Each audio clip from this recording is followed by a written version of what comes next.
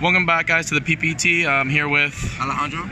All right, and what deck did you play today? I played Crusadia, Danger, Thunder. Okay, how was your experience today with the deck? Overall, my experience was pretty great. Day one, I went X1-1. Sure. I ended up losing only to the first seed. I played like a diverse meta. I played against Pendulum, Salomon Gray, Strikers, Magical Musketeers, Magnite Volt. So it was really diverse. Okay.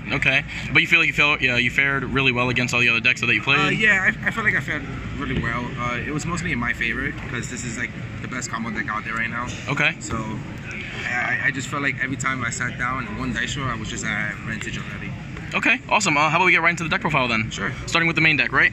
Yep. All right. In the main deck, I played 3 Crusadia. Okay. 2 Draco. Okay. 2 Leonis. Okay. And 1 Maximus. All right. I didn't play a Bora because I felt like you didn't need it, and I also have like a sick combo with Leonis. Okay. So we'll get to that. For Dangers, I played 2 Snake, 2 Jack, 2 Nessie, 1 Mothman, 1 Chupacabra, and 1 Bigfoot. Okay, that makes sense with all the recent hits. Yeah, it's 2 ups now. You gotta play them. Right. For the Thunder lineup, I played 2 Dark, 3 OG, 2 Raw, 1 Hard, and 1 Duo. I didn't play 2 Hard because like I'd rather play 2 Raw to be able to special summon. And this brought back the Hawks. So this was like the recycler most of the time.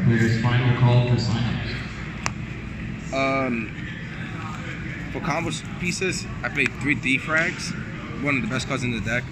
Okay. Obviously, you know, your white and black. I played Roto. Okay. Goliath.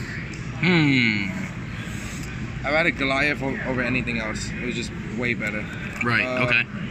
I played 3 Chaos 11 years and 1 Diablos, which is standard. And then for like the spicy tech, I played 3 Rescue Cat. Oof. Okay. All right. So like the Crusadia Leonis, he's a beast, and Jackalope is a beast.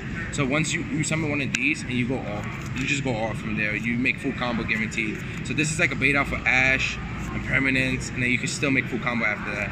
Okay, that's pretty good. And then obviously Recycle Light. Okay. All right. So then after that, let's head into the extra deck then for you. In the extra deck, I played 1 Magius. Sure. 1 Triple Burst. 1 Lambda. The best package. Okay. 1 Erratic Seal. 1 Phoenix. 1 Unicorn. Double Skull Dread. 1 Hard Ride. 1 Full Poppinger. Okay. And 2 Colossus. Awesome. That makes sense. Okay. Huh. All right, and then we're gonna head into your side. In the side deck, Sure. I play 3 Lancia. I didn't play much Orcus or Danger Thunder. I only played the mirror once, so this card was like stuck in the side.